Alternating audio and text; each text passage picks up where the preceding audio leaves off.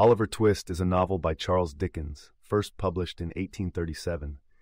It is one of Dickens's most famous works and has been the subject of numerous adaptations. The novel tells the story of Oliver Twist, an orphan who is born in a workhouse in an unnamed town. His mother dies shortly after his birth, and Oliver is raised under the harsh conditions of the workhouse system. As a young child, Oliver is sent to work for an undertaker, Mr. Sowerberry. After being mistreated by the other apprentice, Noah Claypole, and the Sowerberrys, Oliver runs away to London, hoping for a better life. Upon arriving in London, he meets Jack Dawkins, also known as the Artful Dodger, who introduces him to an elderly criminal, Fagin. Unbeknownst to Oliver, Fagin is the leader of a gang of child thieves. Oliver is trained in the arts of pickpocketing and is taken out on his first job by the Dodger and another boy named Charlie Bates.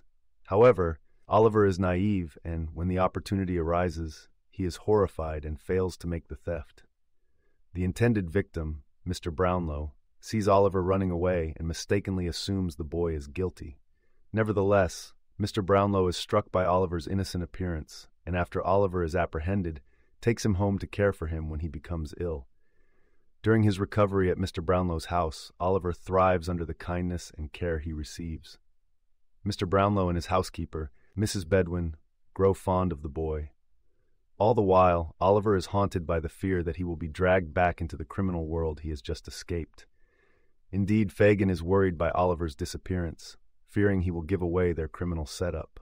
Thus, he enlists the help of Bill Sikes, a brutal housebreaker, and his lover Nancy to recapture Oliver. Eventually, they succeed, and Oliver is brought back to Fagin. He is immediately put to work in a burglary job with Sikes. The burglary goes awry, and Oliver is shot during the escape.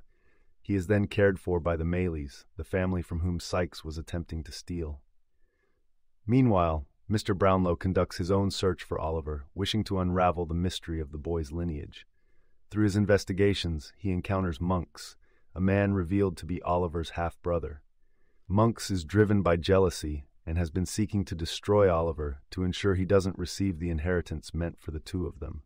Monks divulges this information to Mr. Brownlow in exchange for a portion of the inheritance and the promise that his crimes won't be exposed. At the same time, Nancy, who has grown fond of Oliver, finds herself in a moral dilemma. Despite her love for Sikes, she cannot bear to see the boy harmed. In an act of redemption, Nancy decides to meet with Mr. Brownlow and reveals the plot against Oliver, not knowing that she is being observed by a spy of Fagin's. Her betrayal, once discovered, seals her doom. Sikes kills Nancy in a rage when he learns of her treachery, which leads to his own accidental death while fleeing from an angry mob. Fagin and his gang are captured by the authorities. Fagin is sentenced to hang, while the other members of the gang face various ends. Some reform, some are transported, and some remain trapped in the criminal underworld. Oliver learns that his mother was Mr. Brownlow's friend's daughter, who had been seduced by Monks and Brownlow's friend Edwin Leaford.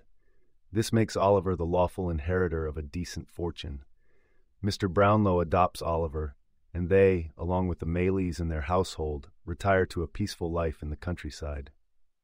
As for the other characters, the Artful Dodger is eventually caught and sentenced, showing the grim realities of the juvenile justice system. With his capture, the tale of the pickpocket gang concludes. In the end, Oliver Twist is a story of crime and redemption, society's ills, and the power of kindness and morality to overcome them.